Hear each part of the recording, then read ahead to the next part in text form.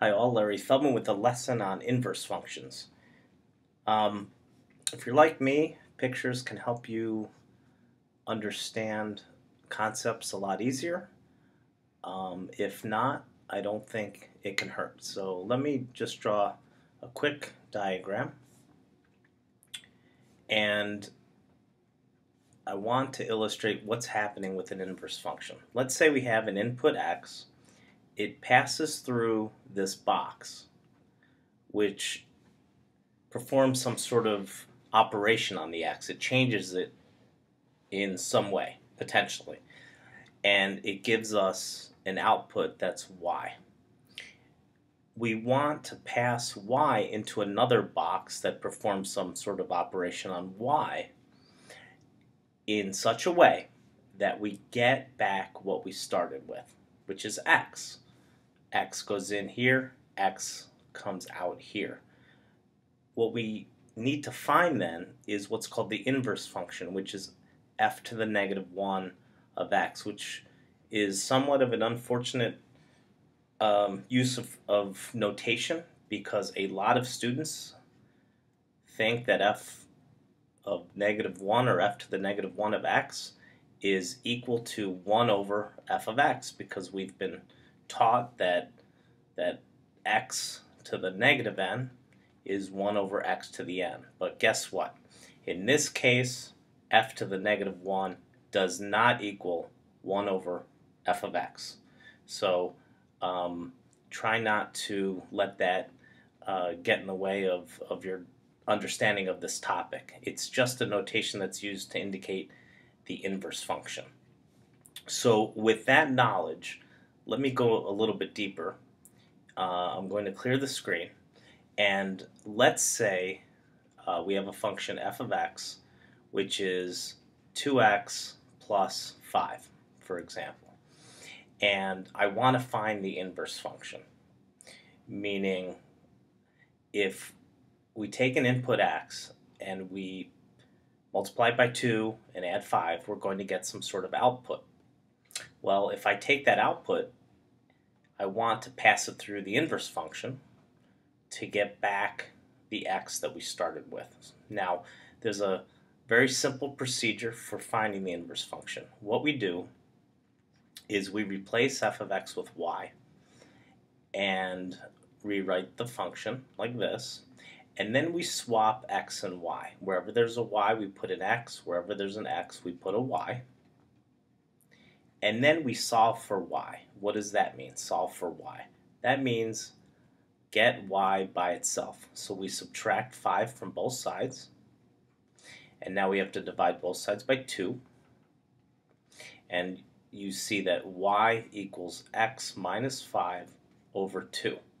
And just reversing the order here and using the proper notation, f inverse of x is x minus 5 over 2. So let's take a look at this. We have an input. We pass it through f of x. We get an output, which we pass through the inverse function of f of x.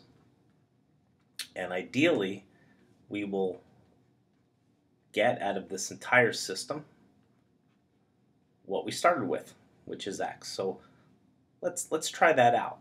Let's say, for example, that x equals negative 1. Okay, so we put in a negative 1 here.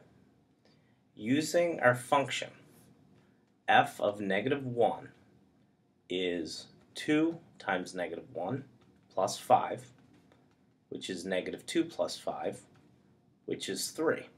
So that means this is a 3. Now, we need to pass 3 through the inverse function, and if we did this correctly, or if I did it correctly, we should get negative 1 out of this second box. So let's check that out. F inverse of 3, so this is 3, that's what's going into the inverse function. F inverse of 3, we're going to use this equation here. We take 3 minus 5, because x is 3, we sub it in here, 3 minus 5 over 2 is negative 2 over 2, which is negative 1. And sure enough, we get a negative 1 as the output. So that worked well. So I've had a lot of students ask me when they're going to use this in math. Of course, they ask me when they're going to use it in life, but that's a longer story. But when do they use inverse functions in math? And there are plenty of cases where inverse functions come into play, but one of the most prominent areas is in trigonometry, where, for example, I can take sine of an angle and I can get some sort of value here. Let's say it's c.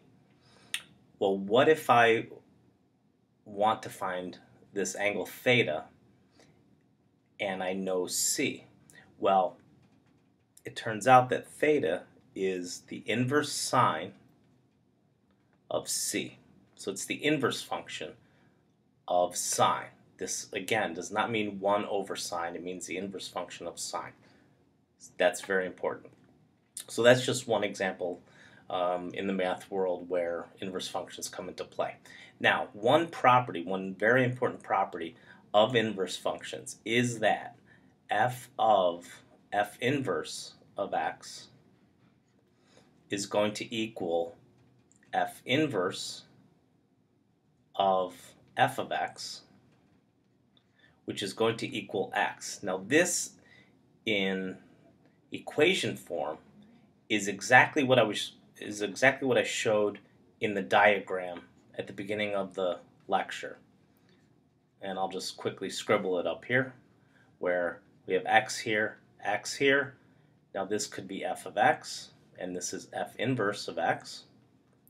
Or I could flip-flop these functions, and I would still get an output of x with an input of x. So this equation represents what's going on in this diagram. So let's take a look at that.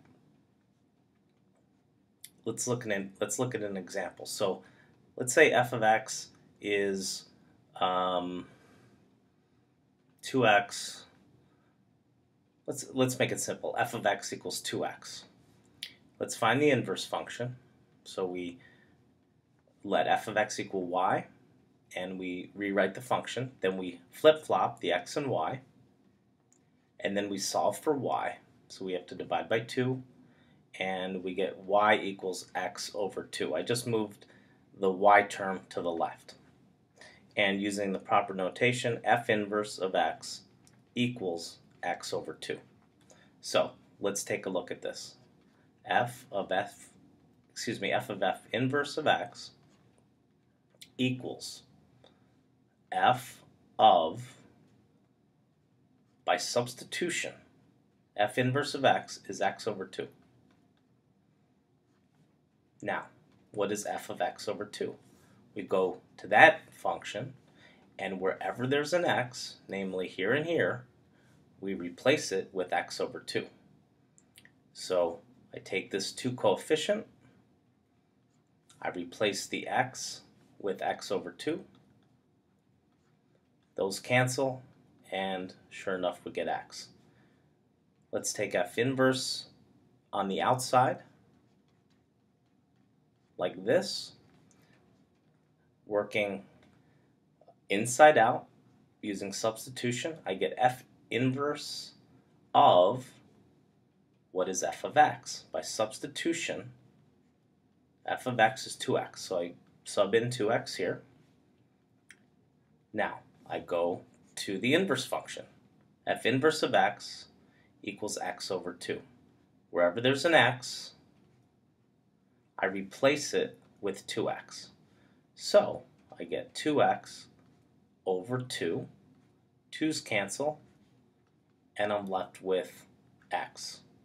So, that's a very important property of inverse functions, that when you take the composition of a function and its inverse, you get x in either order. Okay, now there's a very important property of functions and their inverses, and that is that they are reflections of one another across the line y equals x. So let's look at f of x equals 2x and f inverse of x equals x over 2, which is the problem that we just finished. And if we graph these functions on the same xy plane, and I also graph the line y equals x, this is the line y equals x.